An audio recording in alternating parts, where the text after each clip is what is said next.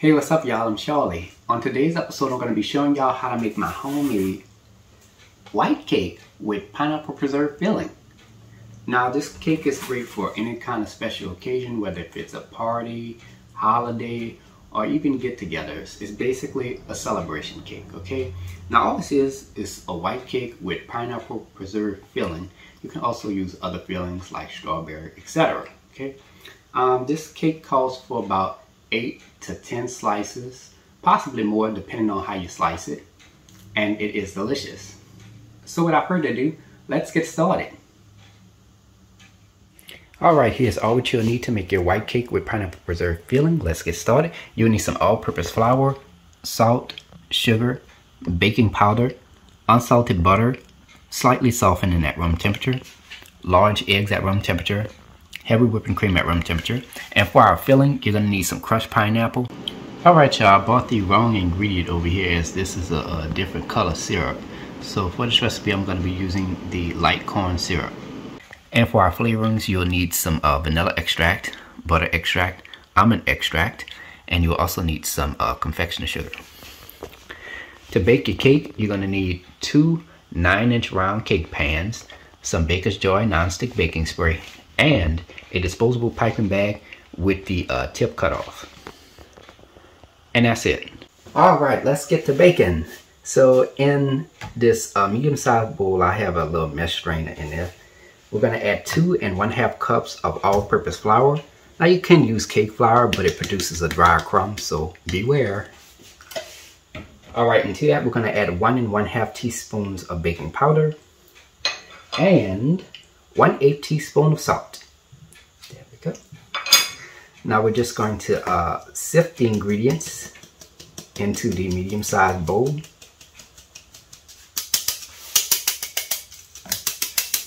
There we go.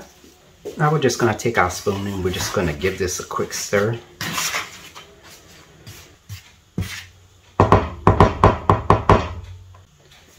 Alright, now we're going to set this on the side and bring in our bowl for our wet ingredients. Alright, now for our wet ingredients, you're going to add 1 cup of heavy whipping cream at room temperature.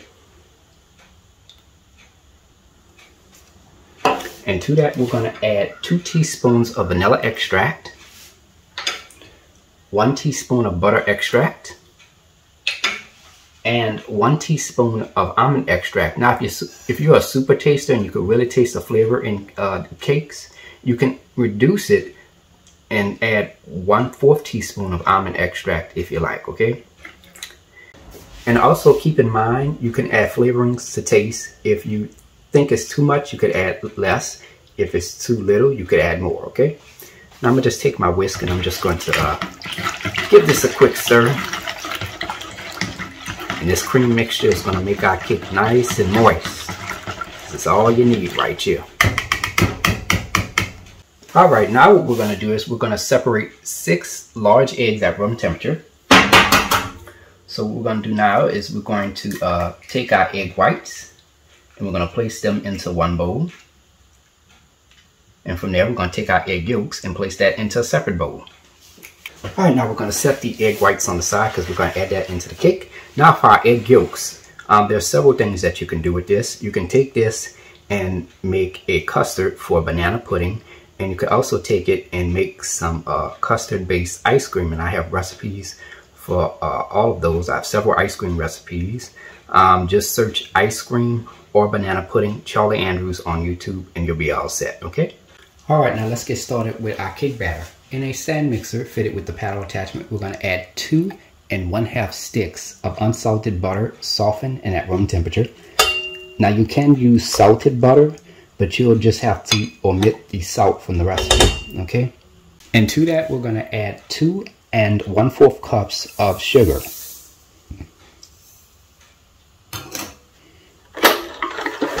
Now we're going to start our mixer on a medium-low speed just to get that butter and sugar incorporated. Then afterwards, we're going to turn our mixer up to the highest setting and we're going to mix it on high speed for about 5 minutes.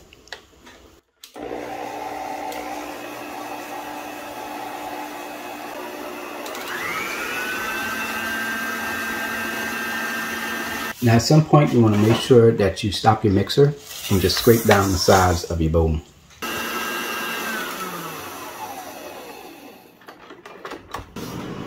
Alright, now we're going to scrape down the sides of our bowl.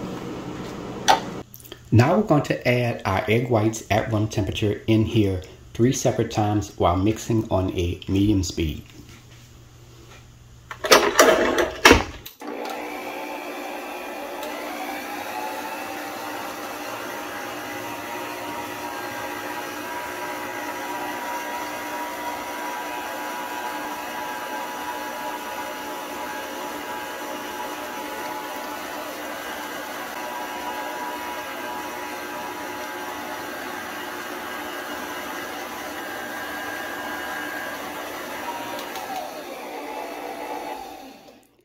Okay, now what we're going to do is we're going to turn the mixer up to the highest setting and we're going to mix it on high speed for about 10 seconds.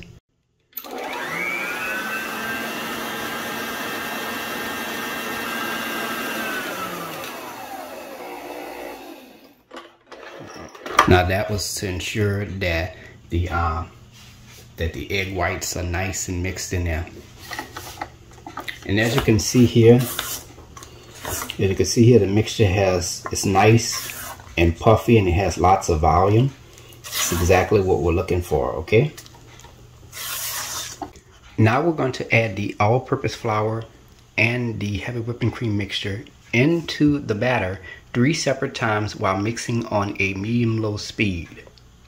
Now there aren't no measurements or anything like that. We're just going to add it in there 3 separate times. All right, add the all-purpose flour and the heavy whipping cream mixture. Now remember, we're not measuring anything, we're just adding it in there.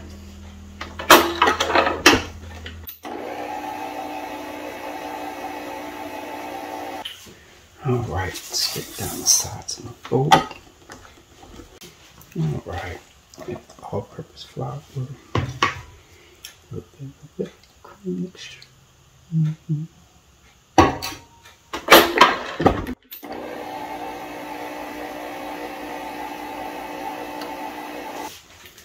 Scrape down the sides of your bowl. Now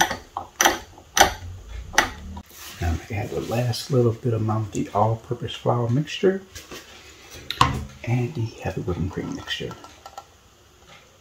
It's the last amount, y'all, last amount.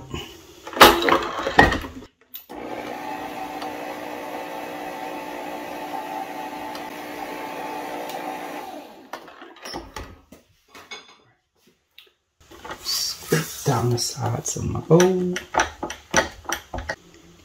Now we're going to mix this on high speed for about 20 seconds, and this will ensure that everything is mixed in, and it's also going to activate those egg whites.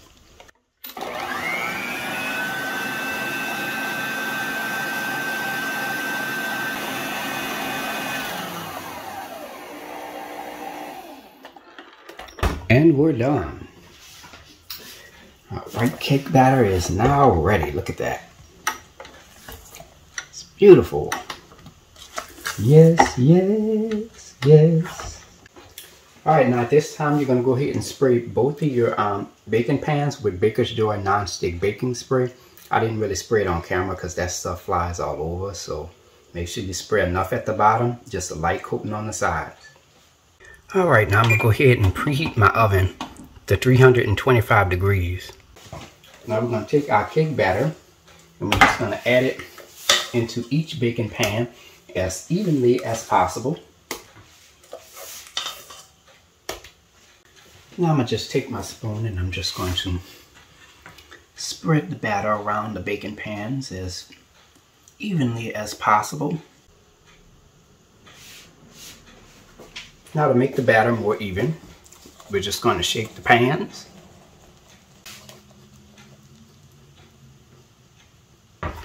Also give them a tap. Alright, now we're going to go ahead and place these into the oven.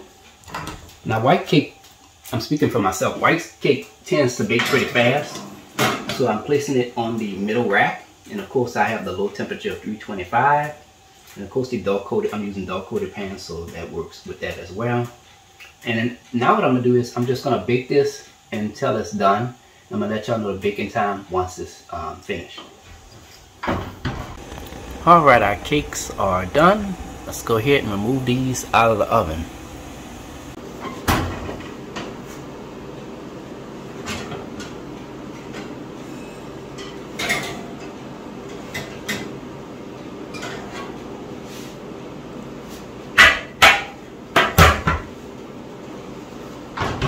Alright, here we have our cake layers. We're just taking them out of the oven, and we bake this for about 40 minutes.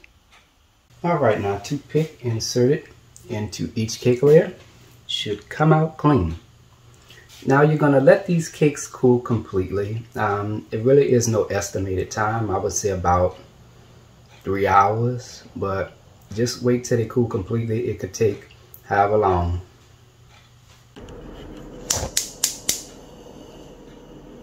Alright, now let's get started with making our pineapple preserves. So, in this small pot, we're going to add 1 cup of the light corn syrup. Alright, into that we're going to add 1 cup of sugar and the crushed pineapple.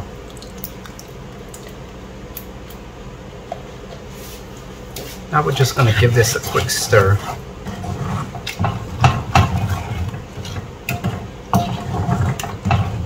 Now what we're going to do here is we're just going to let this cook down, and then from there I'll give you all the cooking time once we're finished. Alright y'all, I let this cook for about 30 minutes, and this is how it looks when we're done. And as you can see, this mixture is thick already. It's pretty thick, exactly what we're looking for.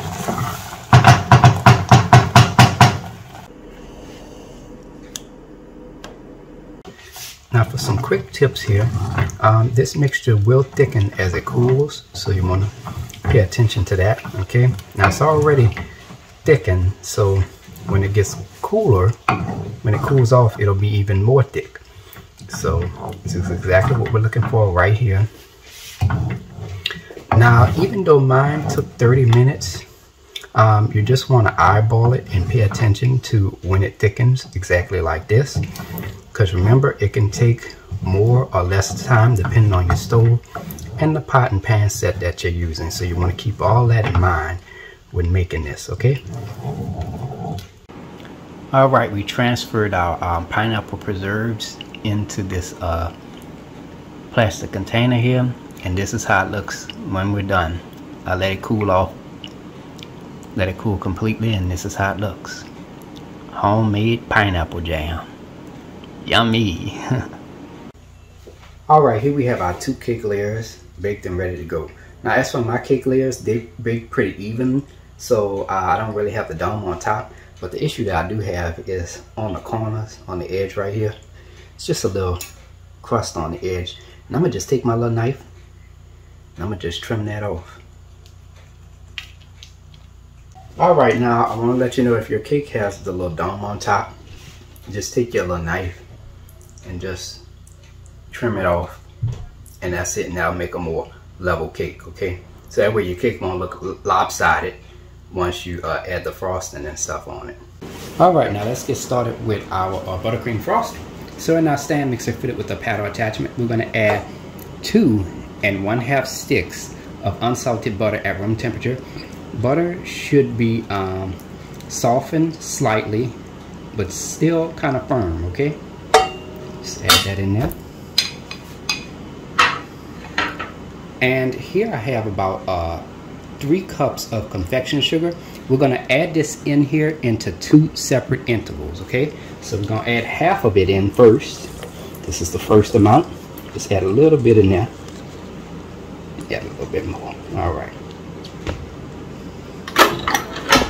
Now I'm going to start my mixer on a medium-low speed just to get the butter and confectioner sugar incorporated. Then I'm going to turn it up to the highest speed, and I'm just going to mix it until combined. It should take no more than 1 minute.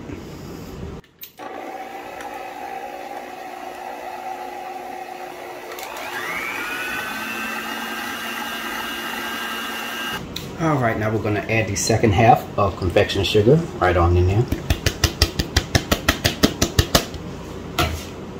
And to that, we're going to add 2 teaspoons of vanilla extract, 1 teaspoon of butter extract, and 1/4 teaspoon of almond extract. Now, if you're one of those super tasters where you could really taste the flavor, then you could reduce it down to 1/8 teaspoon of almond extract. And you could also decrease the amounts of the other extracts as well if you like, okay?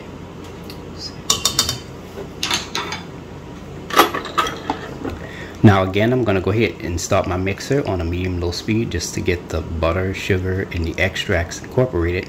Then I'm going to turn my mixer up to the high setting, and I'm going to mix it for about 1 to 2 minutes.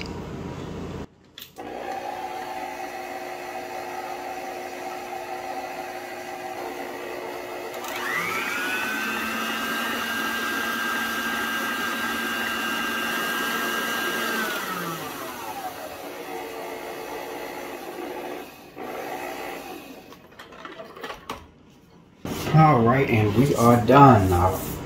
Buttercream frosting is now ready.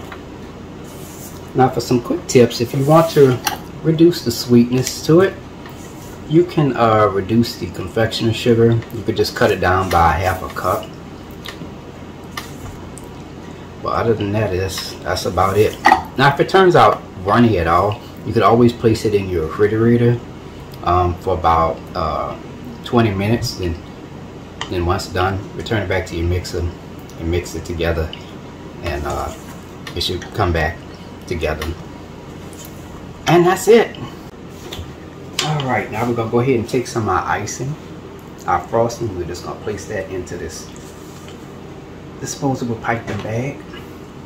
Now don't put it all in there, just put a little bit.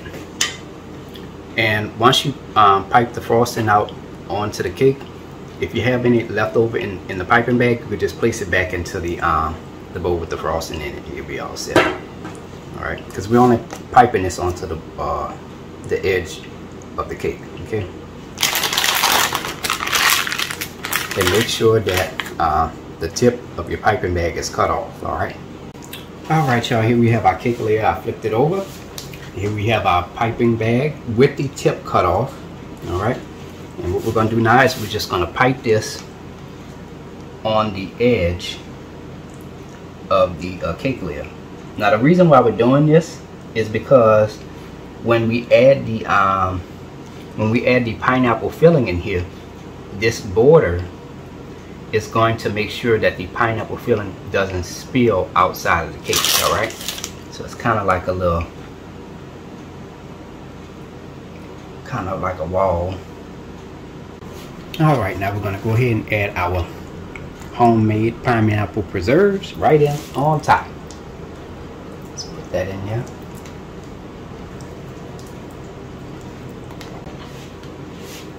Add as much as you like, but don't add too much. Let's take our spoon and just spread that out. Okay, might get a little bit more. Oh, that looks good. All right. Oh, yes, that looks good, don't it? Looking good, looking good. All right, now we're going to add the second layer right on top. And just press it down slightly. Make sure that that's good. All right, we got our little spatula right here, offset spatula. We're just going to take a small amount of our frosting and we're just going to add it onto the top of the cake.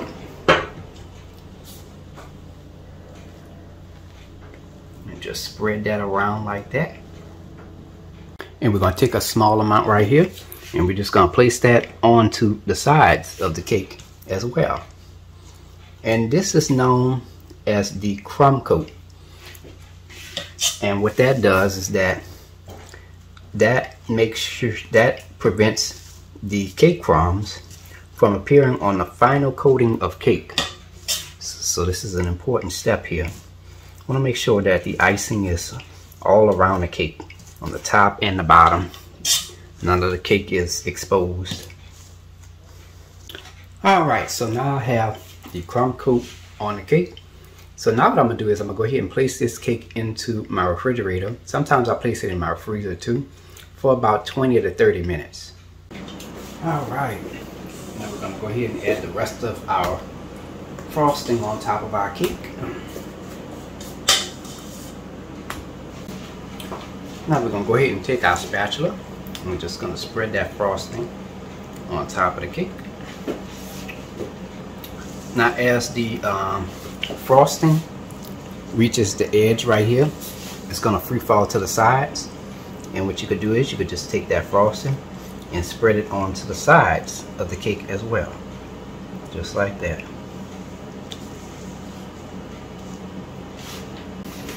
Alright, now I'm gonna just take my spatula and I'm just gonna do a little design on the side. I'm not smoothing it out or anything, I'm just playing around with it. And I'm going to just take my spatula and I'm going to just do the same thing for the top as well. I'm not really doing anything special. Alright, that looks good.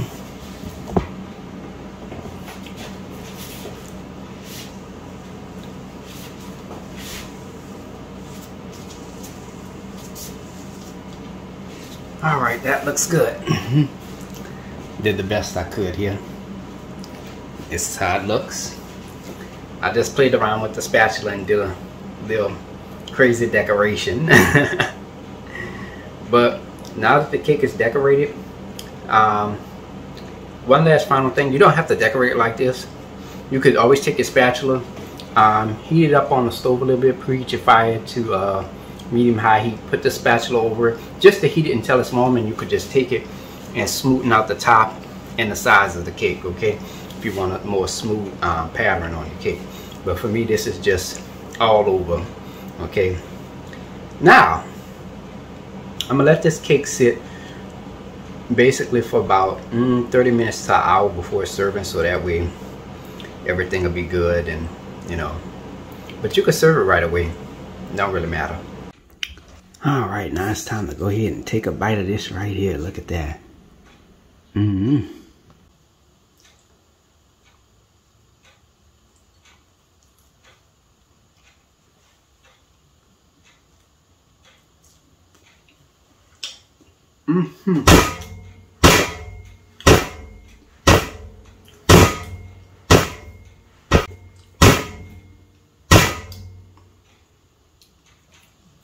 Y'all, I tell y'all no lie.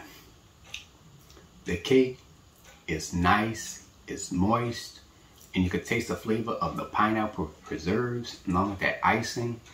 And the cake is not too sweet, it's just the right amount of sweetness. And the sweetness of the pineapple preserves and the icing just brings out everything else. It's really, really balanced in terms of sweetness.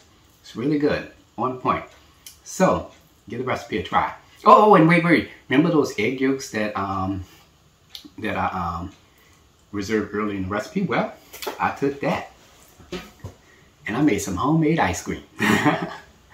So yeah, so not only do I have cake, but I have ice cream to go with it too. Yep. Hey y'all, I hope y'all enjoyed the video. If you like my channel, hit the subscribe button. Hit the bell button if you want to be notified of my videos. I have an official website for all of my recipes, including for this recipe right here. Go to www.charliethecookandrews.com. I'm also on Facebook and on Instagram under the name Charlie Cook Andrews. So until next time, take care, and I hope you all have a great day. Peace.